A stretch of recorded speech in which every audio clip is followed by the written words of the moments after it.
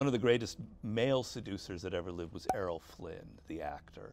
The power that Errol Flynn had, I had to study it and figure out what was the secret to his success. It wasn't really anything he did. He was completely undefensive.